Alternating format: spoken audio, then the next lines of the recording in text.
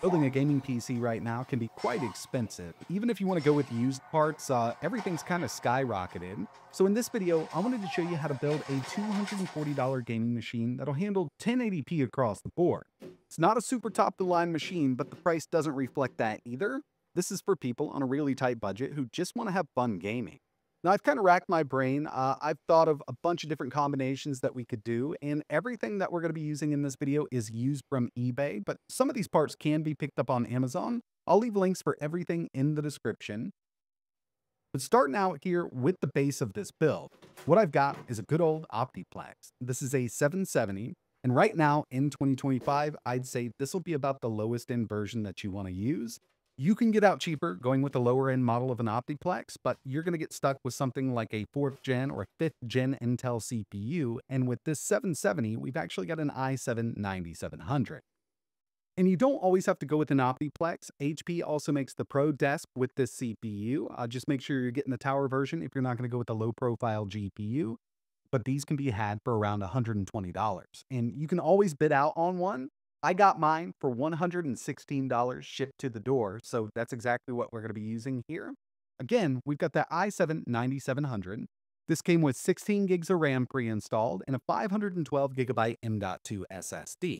You can add more storage if you need it, and you can always run an external drive for your Steam games if you want to go that route. But getting in here a bit closer, one of the big downsides to this Optiplex 770 is the power supply itself.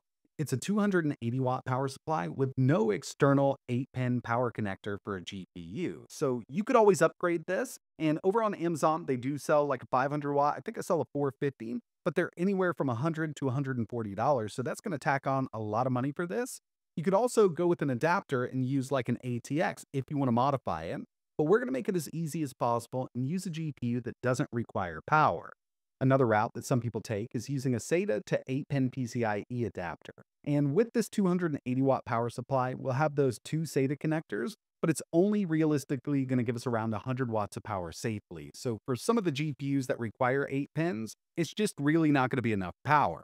Now, if you have to go that route, and let's say you use an RTX 3060 that requires extra power, I would suggest upgrading the power supply. And you could always try it if you want. It's really up to you. And I suggest the RTX 3060 due to pricing. You could go with an RTX 4060, but we're still kind of limited by the system we have already. And originally, I was going to go with the Intel Arc A380. This is just the low-profile version, but you can pick up the mini ITX version that's going to fit in here just fine. But unfortunately here, this Optiplex 770 doesn't support resizable bar from the BIOS, so performance will really suffer using an ARC card. I really wanted to go that route, but unfortunately, it's just not going to be doable here with this unit. So I finally settled on a GPU, and what we've got here is the RTX 3050 6 gig version. It would be nice if we had 8 gigs, but the 6 gig versions don't require any extra power. This is the low profile version, and I bought this one used on eBay, but the longer bracket they sent along with it isn't the correct bracket, so I will have to find a way to kind of mount it in here. But if we take a look over there right now, you can see they've got the mini ITX versions. Again, the 6 gig doesn't need an 8-pin PCIe connector. So it looks like anywhere from like 118 or 120 up to 140, and you can always bid one out. That would probably be the best bet. Just throw a bid at it that you're comfortable with and wait it out. So just go ahead and slot this right in. And I do wish they gave me that longer bracket that fit it, but I will find a way to kind of mount this in here. If you're going to be building something in the mini tower version, just go with like the ITX model. They're around the same price over on eBay. So what I've done here is just use one of the mounting holes on the back and an old bracket. It's going to be fine. It's not going to go anywhere in this system. And we're basically done. Another couple things you could do is add some new thermal paste to the CPU if you want to, but I've already tested this and we're not hitting thermal throttle at the TDP that it's set at out of the box. So with that out of the way, let's go ahead and jump into the operating system. Jumping right in here, there's a few things that I like to do with these older machines just to get a bit better performance out of them, especially because this is an office machine. It's really meant to run at like 65 watts, even on this i7-9700. 8 cores, 8 threads. We've got 16 gigs of RAM with this one. It's that DDR4 at 2400 megatransfers per second, so nowhere close to newer DDR5 at, 7400, 8000 megatransfers per second. Intel UHD 630 graphics with that 9700. but we've installed the NVIDIA GeForce RTX 3050 with 6 gigs of VRAM. Still on the lower end side, but if you want to keep the price low, this is kind of where we need to be right now, especially with prices, even used prices right now. With this i7-9700, I've got the wattage listed down here. We're just going to run a stress test on it real quick. So with this Dell system, we're at 65 watts, and that's basically across the board. It does have a little bit of a boost, but it's not going to stay there long at all. I think it does go up to like 90 for 10 seconds. It's not going to help out in the long run. So what I like to do is use a third-party application known as throttle stop with these older Intel machines. 65 watts with this chip is going to be great, but if we can put a little more to it, it will get the clocks up on more of those cores while we're gaming. Of course, this thing will probably get a bit hotter like this, but we're going to see what happens here.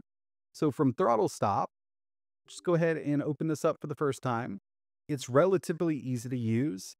What I do is set high performance mode. Right down here, TPL.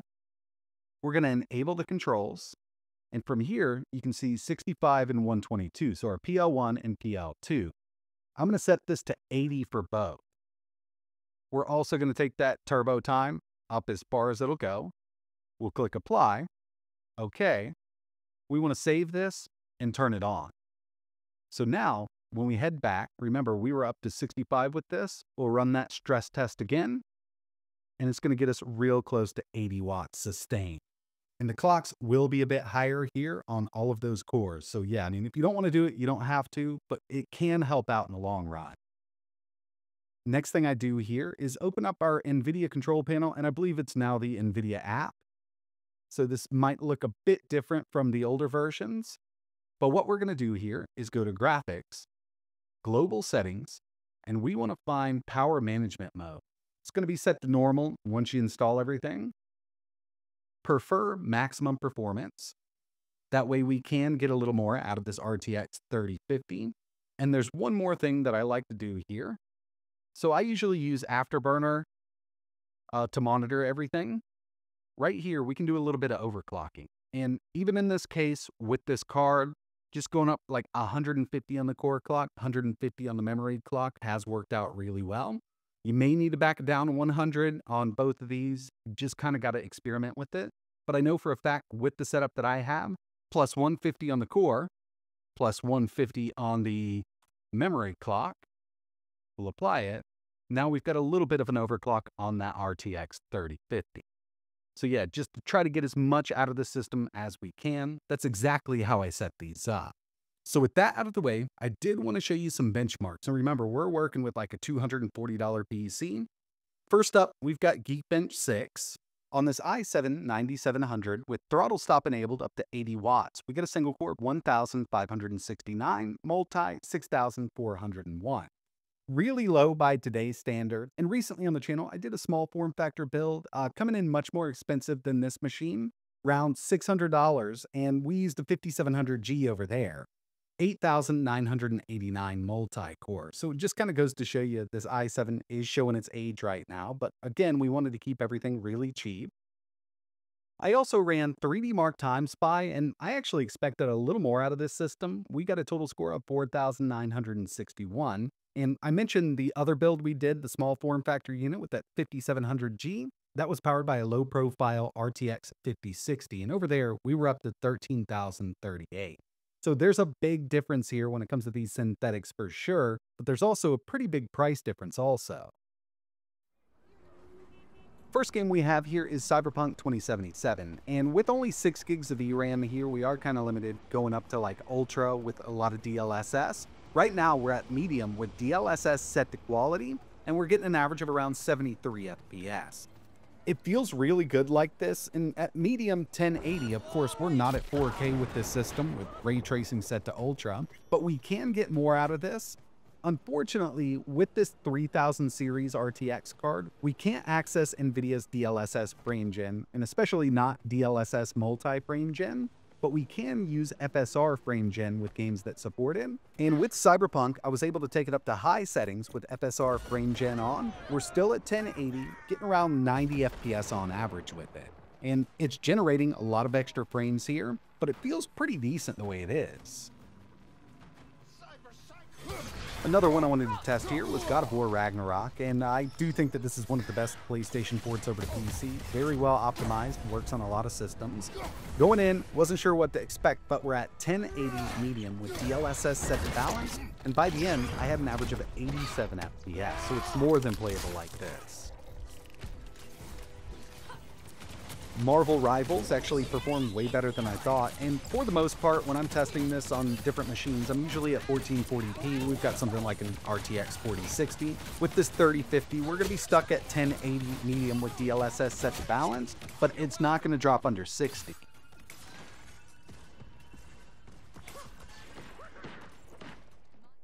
Of course, with a system like this, I mean, there's thousands of older games that are going to be fully playable. Here's Fallout 4 1080 high, getting over 100 FPS on average. And I'll tell you, I mean, we're way up there right now, but as soon as I kind of get out a little bit, it does drop down to around 117. Usually lock this down at 60, and on this system, obviously, I mean, it's going to play at 60 all day. You know, I had to test out Forza Horizon 5. We're at 1080 high settings with no DLSS, no FSR. This was much better than I thought it would be, and I know it's a very well optimized game. It works on a lot of systems very well, but I didn't expect to get over 120 FPS on average. Tony Hawk's Pro Skater 3 and 4 at 1080 high with no DLSS. I just locked this down at 60, and it's a really good experience like this. Wouldn't mind playing this for a while on this system.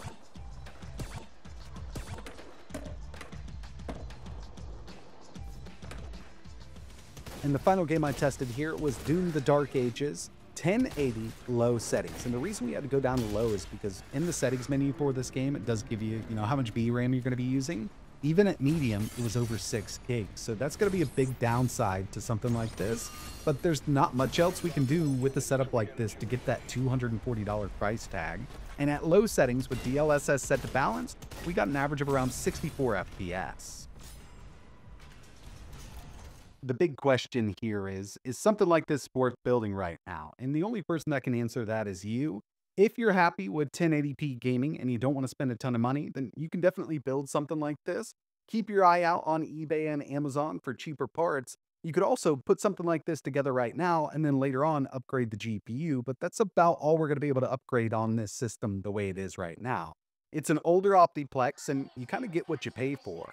But that's going to wrap it up for this one. If you're interested in putting something like this together, I will leave links to everything I used in the description below. And if you do end up building one with a better GPU or bigger power supply, let us know what you're using in the comments below. That's it for this one. Like always, thanks for watching.